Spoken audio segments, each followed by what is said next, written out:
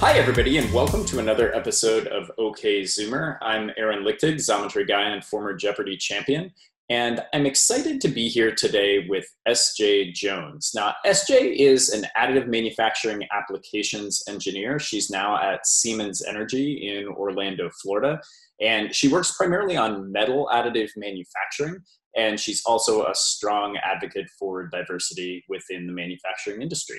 Welcome, S.J. It's great to have you here. Hi, good morning.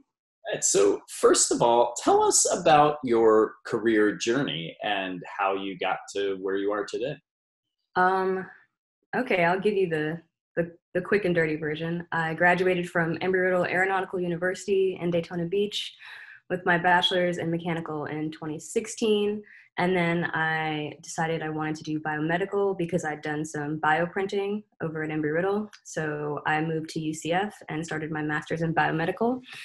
And then I worked for a hospital in Orlando doing biomedical research for about 2 years. And then I realized that as much as I really loved the impact of my research and helping the local communities, I really missed 3D printing and I really wanted to get back to it. So I began networking, and then I started working at a sort of 3D printing startup out back in Daytona Beach called 3DMT. I started there at the beginning of 2019, and then a little bit into the journey, they were purchased by their largest aerospace company, Aerojet Rocketdyne. And then I started doing rocket parts. So I switched from doing medical implants to rocket parts all within a span of like a few months. And I recently left there to start working in the energy industry doing metal additive over at Siemens Energy. Excellent. So what are some of the your most kind of personal satisfactions and dissatisfactions with your career so far in AM? I would say that working at Siemens Energy is probably the most satisfying part of my career so far. I'm really excited to be a part of a team that's working on creating a decarbonized world. And for those that don't know what the big word decarbonized is, it just means that we're working to reduce the amount of global gas emissions in the atmosphere, fighting climate change and global warming and all of that stuff. So I'm really excited to be a part of a team that's, working to save the world. Interesting. With regard to carbon emissions, Xometry does do carbon offsets today, and we will soon offer our customers the ability to offset their own carbon with each order. So that's it's something new for manufacturing on the whole, and we're pretty excited about that as well. So you had asked me before the session to ask you, what is the question that nobody is asking? So the question that nobody's asking is, what's it like to be Black in AM? Like, what's it like to be Black in additive? So what is it like to be Black in additive? It's kind of like being a unicorn. You feel special because everyone regards you with like, oh my gosh, wow. We'd love to hear your diverse and different perspective, but you also feel really isolated because there aren't a lot of people that look like you walking around. Gotcha. So what are some of those challenges that are faced by people who are Black and working in additive manufacturing or part of other traditionally underrepresented groups? We're facing a lot of challenges. I meet at a lot of intersections. I'm a woman, I'm Black, I'm gay. Gay people are bullied and publicly humiliated in these predominantly like underrepresented areas. Women face sexual harassment all the time. Black employees are constantly facing like the stereotypes that we have to overcome. Just to give you some examples. Yeah, that is something, unfortunately, that is fairly common within the manufacturing industry. And what do you think the industry would gain from being a more diverse and inclusive one? I would say that recently, a lot of people have been asking me for my perspective because it's a different perspective. But I've noticed in a lot of networking events that sameness breeds sameness. So if you have a lot of the same people in the room, they're going to come up with a lot of the same ideas over and over and over again. And I think that if we had more diverse rooms, we would have more ideas. And I think if we had more ideas, it would lead to better innovations. What is the climate like for diversity and inclusion at your current position at Siemens? At Siemens Energy, I'm not gonna lie to you, it feels like Disney. Uh, their policies for diversity and inclusion are like outstanding, above and beyond, top notch. I was blown away on day one. For example, like their supervisory board is already at 30% female capacity, which is like, the goal that most companies are still trying to get to. Recently, they've doubled the amount of female leadership that they have.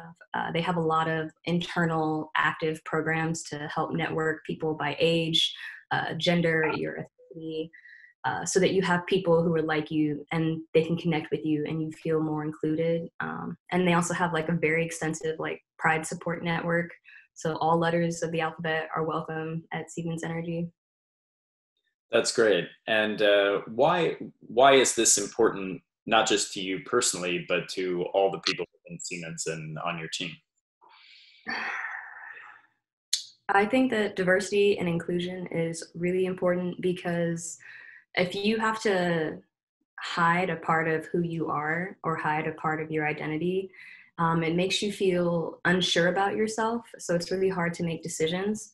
And it can also make you feel unsafe or unseen, a bit invisible. And that brings down your engagement, it brings down employee retention, and it brings down your motivation to go to work. And I didn't want to deal with any more of that. Um, so it's really important for me to see more diversity in our industry, especially in the additive industry, because I mean, we are advanced technology. I believe that when people say advanced technology or advanced manufacturing, a lot of the time they're talking about additive. And how can we be so advanced?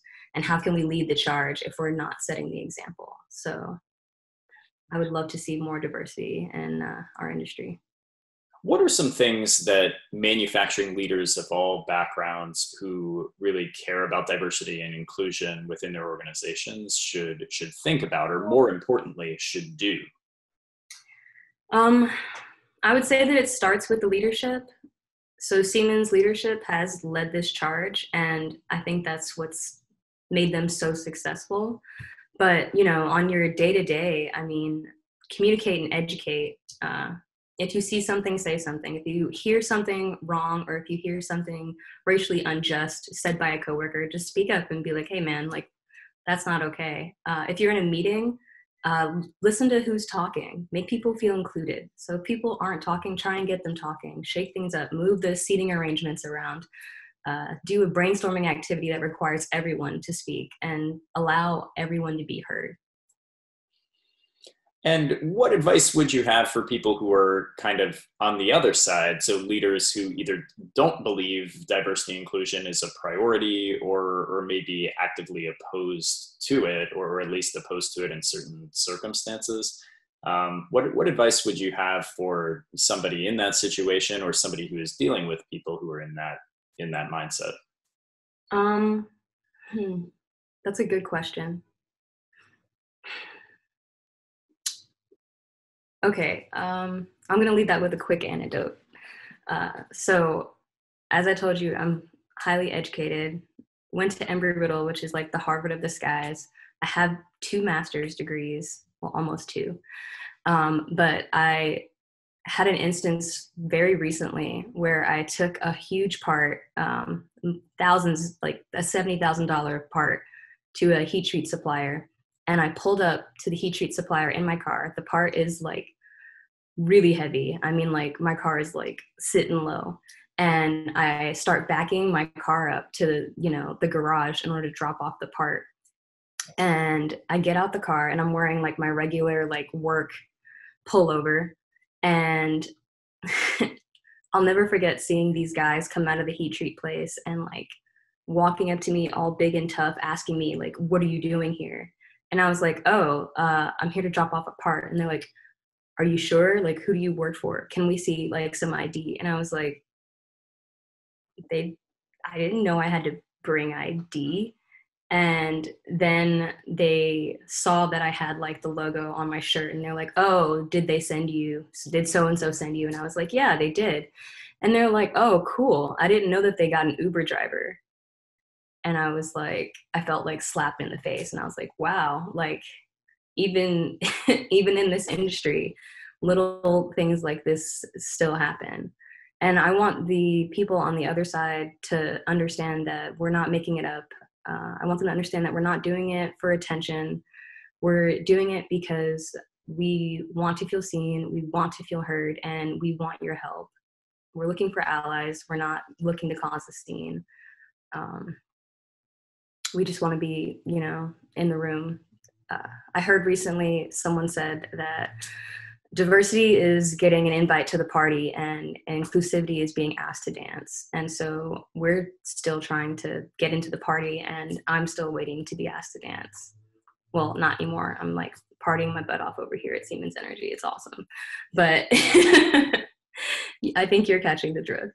Yeah, well, thanks for sharing that story. That is a good way for people who are not in that situation every day by virtue of their race or gender to understand that is something that is still going on in our industry, and it's something that everybody needs to be aware of. I want to ask you too, you mentioned up front that you really wanted to work in additive manufacturing, and that's kind of how you got back to where you are now in your career. What is it that you love about additive in particular? You've got this great background where you've studied a lot of different parts of engineering and a lot of different types of it, but you keep coming back to additive. Like, what is it that brings you back there? I think Robert Heinlein said it best. I think it was him who said that any sufficiently advanced technology is indistinguishable from magic. So the first time I ever saw CAD being done, you can just think of like that Harry Potter scene where he picks up the wand and all of a sudden like his hair stands on end and like the light starts coming off of him. And that was what additive was for me. Like once I started seeing CAD, and it was literally like you went from a blank screen to boom, an engine. My mind was just like blown, and I've been in love with it ever since. If you follow me on Twitter, you already know that like I'm super in love with topology, because I love like the new systems they're coming out and how they're changing the CAD around and how they're really pushing the limits of the game. And like that right now, that kind of technology is like what's really getting me out of bed in the morning and like racing to work. They have some really cool software, and they had some big fundraising news recently as well. Mm-hmm. All right. Well, SJ, thank you so much for joining OK Xoomer today. It's been great talking with you. Thank you so much for your time. And thank you so much for listening. And I'd like to say thank you for being brave and having this conversation with me, because I feel that starting this dialogue, you know, as small as it is one step in the right direction. The pleasure's all mine. Thank you, everybody, for watching. We will be back in another couple days with another episode of OK Xoomer. Take care.